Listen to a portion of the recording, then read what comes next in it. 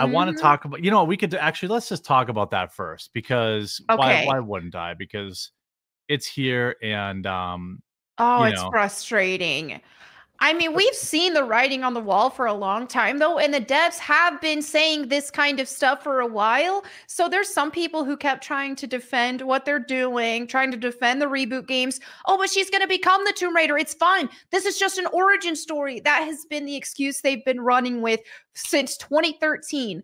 And originally in 2013, I was like, okay, let's see what happens. Let's experience this origin story.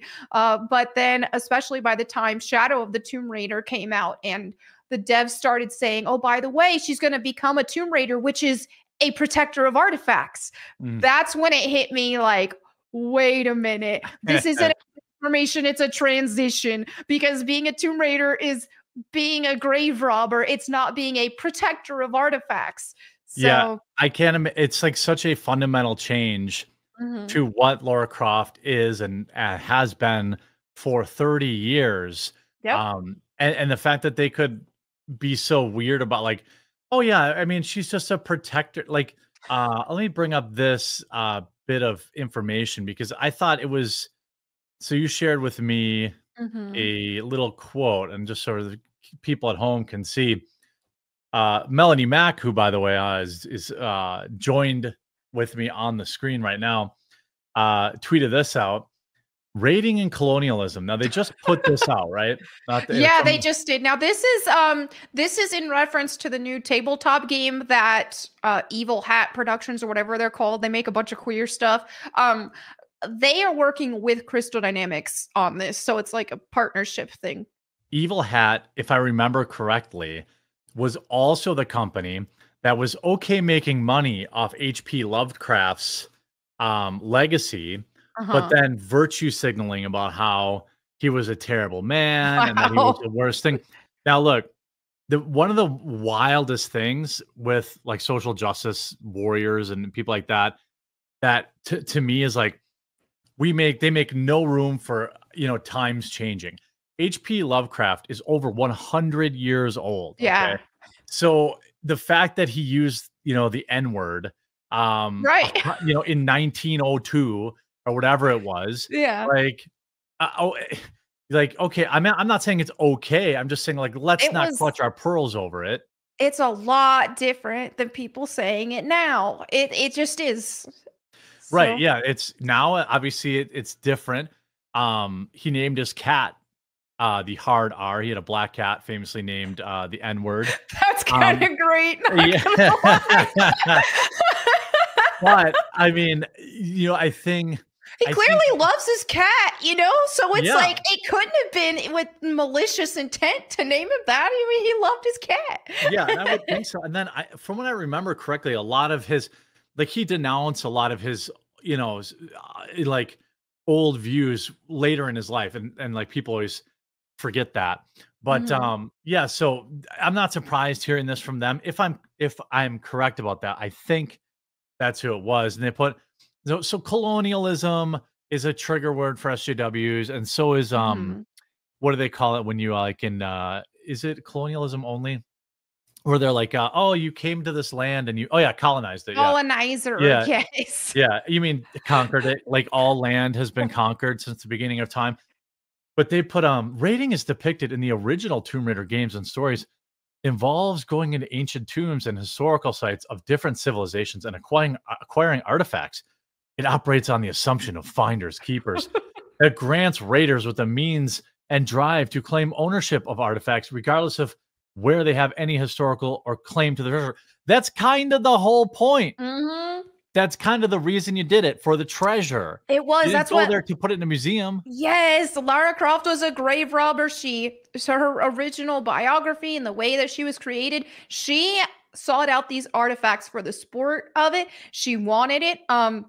Even in like Tomb Raider Cradle of Life, the movie with Angelina Jolie, there was like this artifact, and this guy, he asked her, he says, "What's that?" And she's like, "It's mine." That's how she Yeah. felt about these things. Like, mine, I want them. It wasn't about money. It wasn't about anything else, but she got a thrill out of it. She wanted these artifacts. Right. And then, and right. So it was who she was. Mhm. it's built into the fabric of who Lara Croft is. So they go, Lara no longer decorates her mantle with mythic artifacts. As a raider, she prioritizes seeking out the truth. Much of this game is inspired by her humanity. Yeah, I know every month when I have to pay my mortgage, I just pay it with humanity. That's what Yeah. yeah, that's why Lara Croft does these things. She can't, she just does them out of because she is so kind. And I say, in this game, we seek to work alongside Crystal Dynamics, which, by the way, brought to you great trash heaps. Like, did they do that disastrous Marvel They game? I did. think They they did did. that one. The Avengers one that just Yeah, flopped colossally. They needed that humbling because, oh my goodness, Crystal Dynamics has just been awful to Tomb Raider fans, classic fans that have been wanting stuff. They've been disregarding us. They've been disrespecting the franchise and Lara Croft, and they were kind of on their high horse for a bit there because the first Tomb Raider reboot game did well. sold Yeah, well. And yeah. so, but then after they got that humble pie with the Avengers, yeah, that's changed a lot. Yeah, and because there's as someone points out, because there's already a chick in Tomb Raider, they just had to make it lame and gay. So they only had to do Right. two of the three steps. So as a life, I mean, I think perhaps you might like Lara Croft, based on what's behind you there. A little Yeah, bit. yeah. I don't. I mean, obviously, this is getting destroyed. The tweet that announces this article Mhm. currently has 666 comments, coincidentally, and 70 likes. And Right. most of the people in the comments are like, "What are you thinking? What is going on here?" Yeah, that this is not going over well with Tomb Raider fans. I mean, people have been delusional for a while, and again, like those of us classic fans have been trying to tell people this, all this rebooted stuff, this is to hijack and to transition Tomb Raider into something else and to change Lara Croft into someone else. They are not trying to make her the original Tomb Raider again. And we kept being told, gaslit, oh no, that's not true. That's not true. And what we've seen with alleged leaks in the past, where oh, suppose allegedly Lara Croft's gonna have a girlfriend in the next game, and Yeah. she's gonna retire from Tomb Raiding, and they're gonna have this India girl be the next Tomb Raider, and all kinds of just. Oh yeah, and she's got to be protecting artifacts now, and that validated everything we've been saying. When you see even a power wash simulator, there was a Tomb Raider crossover with that, and you see Power wash like simulator. yeah, so you see Lara Croft's emails and stuff, and it's like, okay, now she's auctioning off all of her stuff, that artifacts and stuff she had, to charity and to try to raise money to bring these artifacts back to their respectful owners and this, that, and the other. And it was like, oh my gosh, they're setting everything up for this new direction that they're trying to take Lara Croft. And even in this colonialism quote thing they had here, they were saying like, oh, okay, they've addressed, Lara Croft has already acknowledged her past mistakes, and now she's trying to understand and show respect to these other cultures. And it's just awful. And not only Terrible. that, but so the characters like on this tabletop RPG game, they have pronouns. Obviously. Yeah. I mean, It's like Curtis Trent, he, him, Natla, she, her. It's, oh my gosh. it's like when I forget, I think it was like when those leaks for the end of the last Star Wars movie came out, Uh-huh. and they were like, "No, that's not what happens. That's not what happens. That's not what they don't do." And it was exactly what everyone.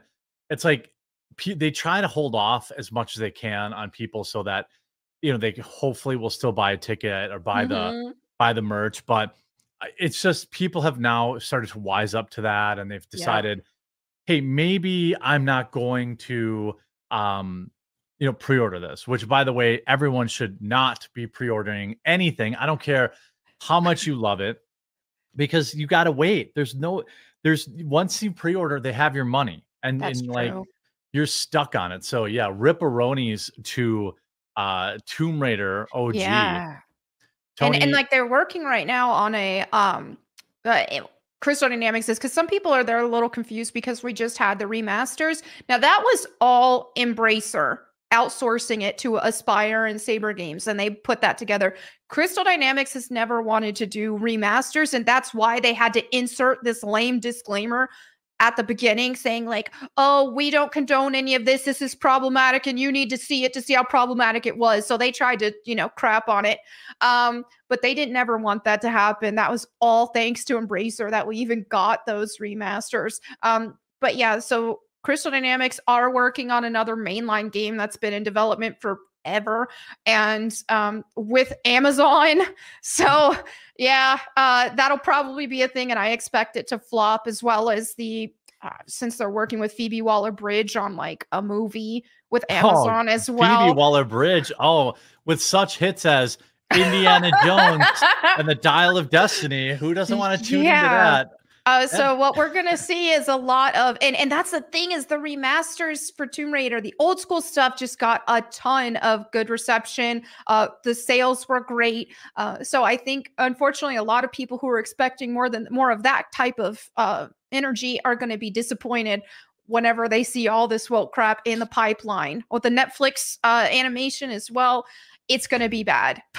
Yeah, basically, I think if you adopt everything I loved will be destroyed. If you adopt that mentality, I think it's just, Lord help all the Fallout fans, because I'm telling you right now that I hope I'm wrong, but we already see the main character as portrayed by Fallout as a strong, independent woman who don't need no man. We're going to see just how that turns out. Yeah.